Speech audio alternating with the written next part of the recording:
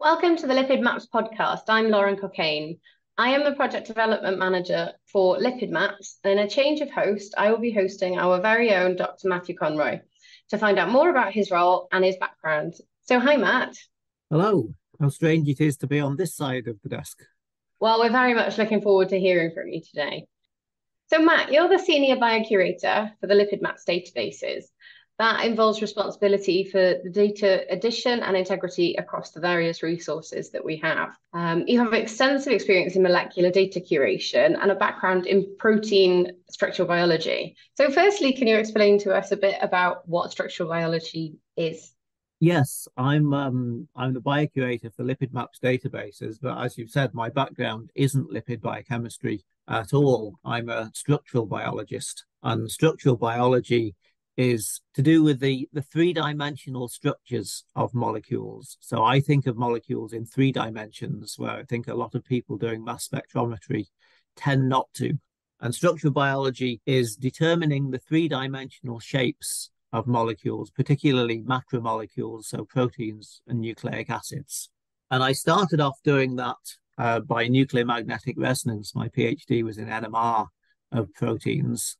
And then after that, I moved on and did some electron microscopy before the amazing advances that have taken place in the last decade in electron microscopy, and then moved on to X-ray crystallography. And all the time doing research was working on membrane proteins. So while lipids were not the thing I was concerned with, I've always been adjacent to lipids. Oh, that sounds very interesting. So I know, but many of our listeners might not, that you actually worked previously as a curator for the PDB, the Protein Data Bank at the European Bioinformatics Institute, EBI.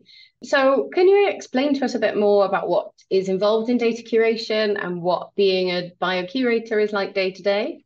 As I'd done research for some years, it became very obvious to me that I had neither the ability or the ambition to run my own research group, become a research group leader, which is seen as the default path for a PhD.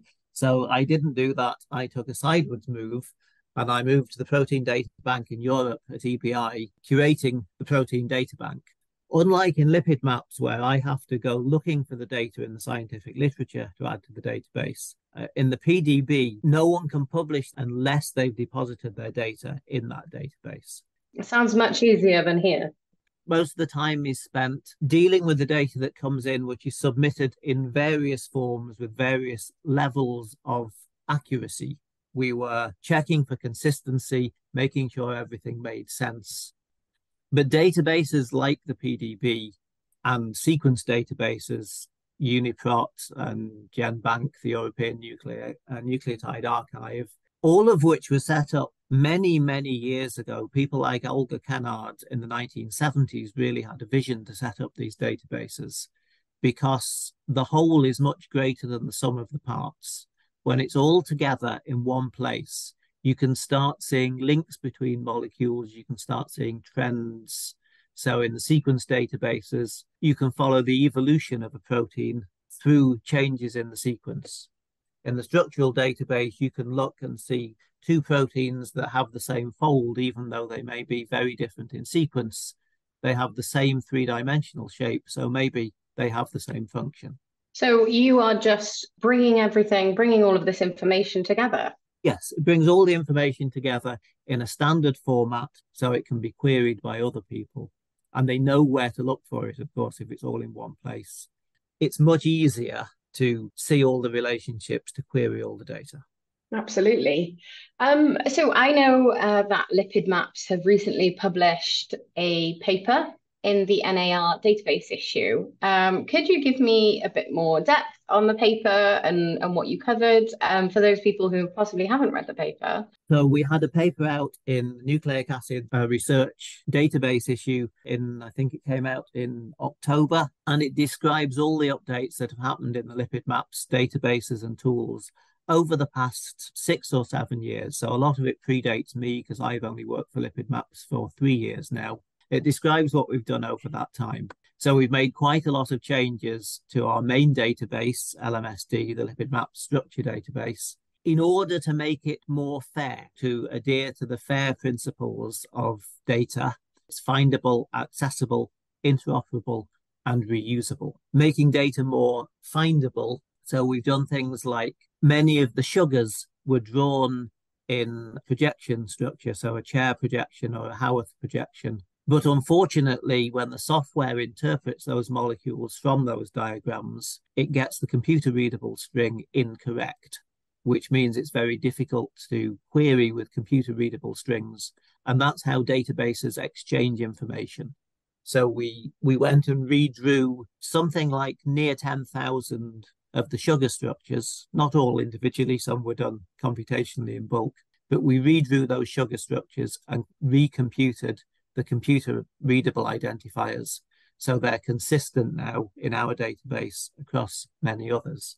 I mean, being consistent, is that always a good way to move data forward? Consistency is the key thing for me in data curation. If you're consistent and right, that's a bonus. But if you're consistent and wrong, when you find out you're wrong, it's easy to find all the things that are wrong and fix them. Yeah, very true. If you're inconsistent and wrong, that's a nightmare because you can't find anything when you discover they're wrong. And you won't be able to fix it for sure. No. The other thing we've implemented relatively recently is to not change the lipid maps identifier if we reclassify a lipid. Previously, the lipid maps identifier was changed when we reclassified because the identifier contained information about the hierarchy of the classification structure of that lipid. However, that doesn't make the data very findable or accessible if someone has used that ID in their paper or in their database, and then we've changed it. Going forward, even if we reclassify a lipid, its identifier will remain the same as it was when it first made it into the database. So lipid IDs no longer contain that hierarchical naming principle anymore? No, they may superficially look like they still do, but actually that shouldn't be assumed. Going further to make the data findable and reusable, what's important to me is to have some sort of provenance for where the information came from. Many chemical databases for a long time, they're changing now, they're getting better, but initially many chemical databases had no references to the literature of where these molecules came from. So you looked at a molecule, but you didn't know what its story was, what it did, where it had come from.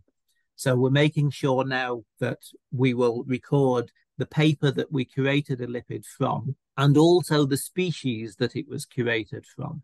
If someone has a data set of human lipids from their lipidomics study and they're querying lipid maps, if actually the lipid that they think they have a hit from is from a deep sea sponge that's only found in the Marianas Trench in the Pacific Ocean, for instance, then that's possibly a very strange molecule to find in a human.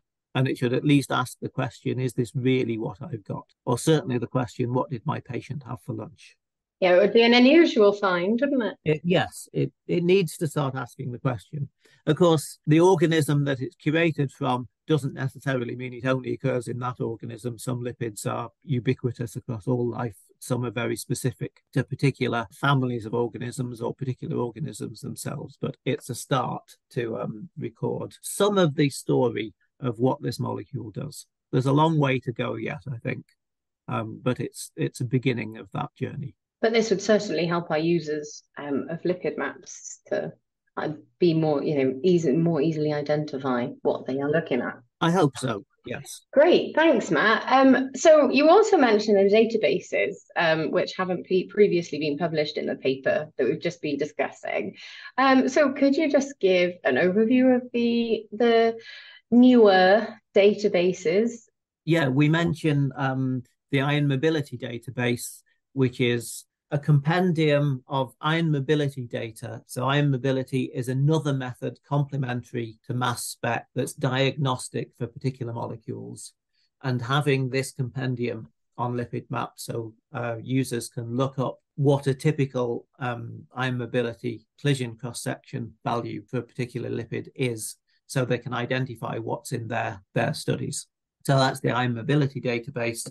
And the other one that was developed before I arrived was CompDB. So this is around 60,000 lipid molecules that are described only at the bulk level. Very often in lipidomics, you might know, for instance, that you have a phosphocholine that has 36 carbons and 4 double bonds, but you don't know between the 2 acyl chains how those 36 carbons and 4 double bonds are distributed.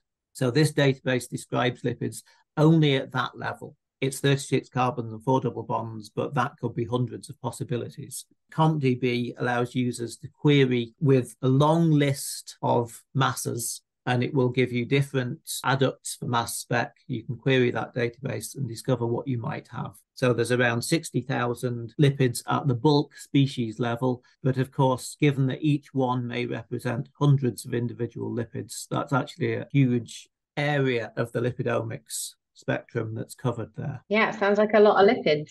And that same interface can be used to query LMSD, where lipids are characterized precisely at the chemical level. But users should ask the question, do they have enough information to actually describe their lipid at the chemical level? So do they have data to know where the acyl chains are, where the double bonds are, what the chirality is of hydroxyl groups, for instance? I'm very fond of saying that you cannot describe a molecule simply by weighing it. You have to have more information than that if you want to fully characterize the molecule. But these databases certainly give people a steer in the right direction. Yes, it's a starting point, but people should always be very skeptical of the information they get. You have to be, in science, you have to be critical of everything you do and everything everyone else does. Well, thank you very much for giving us a small insight today into your background and what you do day to day, and giving our listeners an overview of some of the new aspects of lipid maps that were covered in the paper. So thanks, Matt. Thanks, Lauren. And I hope on the next one, I will be on your side of the table once more. I'm sure you'll be back hosting. So thank you for listening to the Lipid Maps podcast. We hope you've enjoyed it, and will join us for the next one. Goodbye.